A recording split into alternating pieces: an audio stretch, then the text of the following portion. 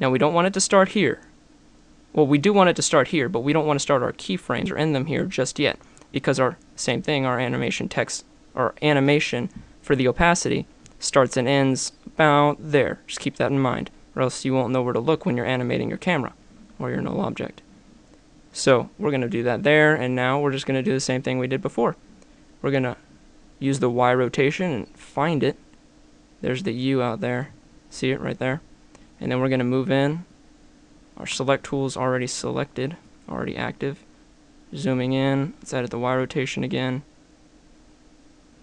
And moving this way. And we're moving on in. Let's actually zoom out a bit. By the way, you may notice these particles down here. What we're going to be doing is actually cutting those out so they don't generate all through the clip. We'll do that at the end though, when we enable the glow as well. Take care of that at the end. Zoom out just a bit and move it so it's a little more centered. And there you have it. Now we can drag these keyframes back as we did before, pretty much repeating the same process to the beginning of that layer.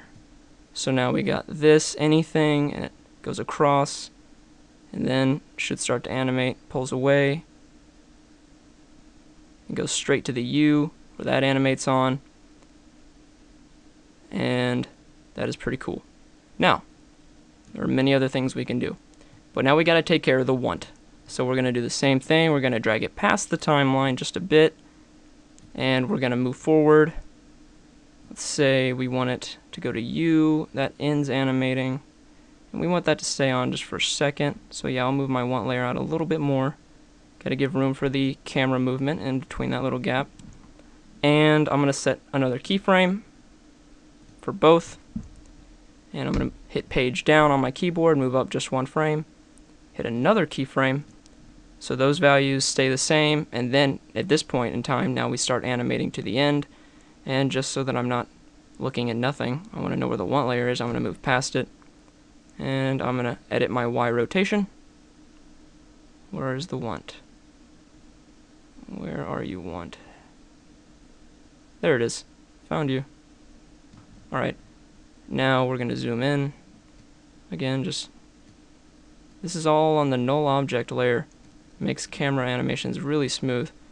Again, we're just going to mess around with the actual Y rotation. Drag the position of the null object.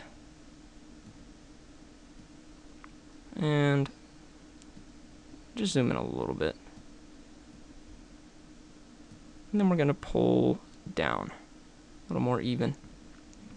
And let's go ahead and check this out thus far. So we got our this can be. It animates up there. And then that animates over to here, U, and want.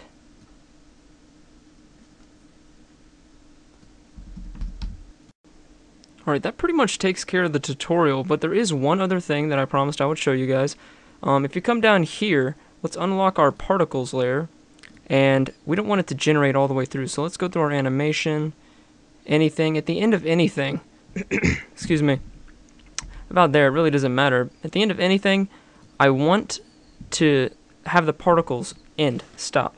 So what I'm going to do is I'm going to hit the hotkey Control-Shift-D to duplicate the, split the layer. It duplicates it, but it splits it at the same time at that very point on the timeline. And so now I hit delete, and the particles layer that we split, our original one, is still there, but it ends where we split it. So now not only are you going to render faster, but you're not going to get any unwanted particles in there.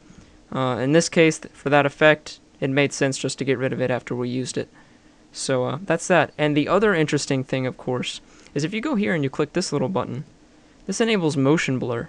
And then if you turn on motion blur by checking these boxes for our text layer, when the camera moves, After Effects will generate a motion blur for everything. So let's see, it goes to anything, and you'll see it creates that awesome looking motion blur. Pretty nifty. And there's want. And this is obviously a really long timeline, but you know, make it as long as you need it. Make your projects as long as you need them. So Guys, this concludes my tutorial. My name is Graham, as always, with Tutorial Clarity.